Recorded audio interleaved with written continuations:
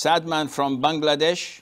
My question is, if a democratic country's government rules the country with man-made constitution other than the rules of Allah, is the government Taghoot or Kafir?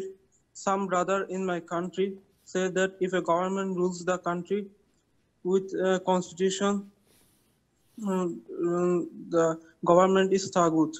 Okay. I will answer inshallah. Sadman from Bangladesh. He's asking about if a country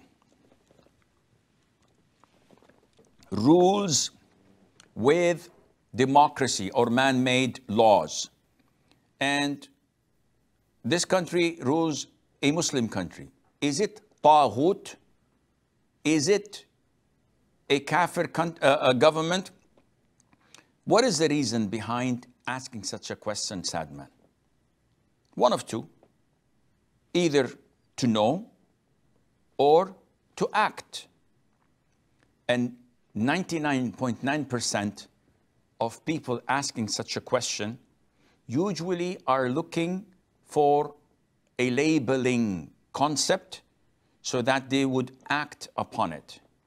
So when someone says a government or a ruler is a kafir, this ignites the idea of khuruj and overthrowing, rebellions, chaos, killing, and this is definitely not permitted in Islam.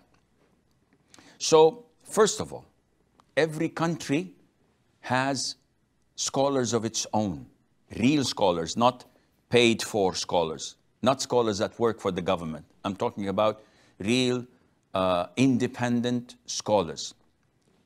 Your scholars have to be asked because they know the situation on the ground. Secondly, the issue of ruling with man-made law is an issue of dispute. Now, in the Quran, where you go to verse 44, 45, and 47 of Surah Al-Ma'idah, chapter 5, you will find that Allah Azza wa Jal tells us that whoever does not rule with what Allah has legislated or what Allah has revealed, then those are the kafirun, disbelievers, al-zalimun, transgressors, al-fasiqun, the sinners.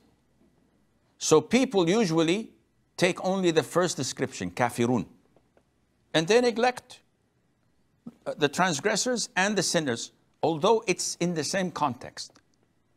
And why is that? Because they want to follow their whims and desires.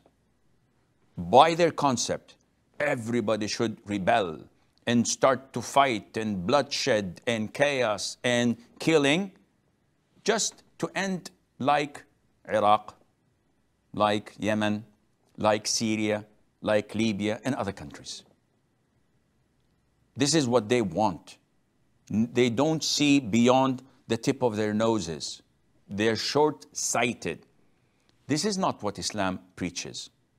Now, theoretically, those who implement other than Sharia law, are they kafir or zalim or fasiq? This depends on their intention. And this is something only Allah knows.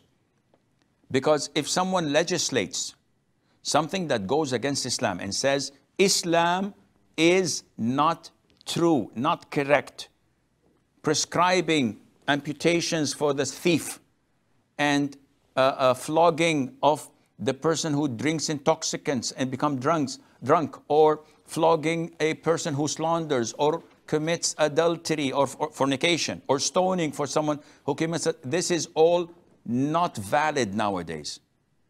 Anyone who says this and legislates something else, believing that what he's legislating is better, he's a kafir, he's a taghoot.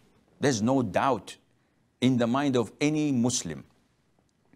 Now, if someone says, no, it's not better, but it's equivalent, he's a taghoot.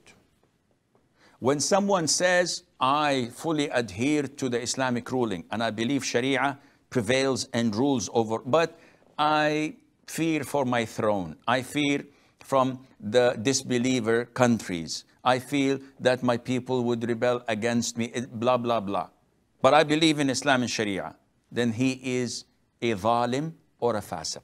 But he's a Muslim. So you have to look into things, but, and I say but with capital letter, bold, red, underlined. But you as a layman have no right to come and ask, is the government kafir or not? Is the ruler kafir or not? Because this is a trait of the Khawarij.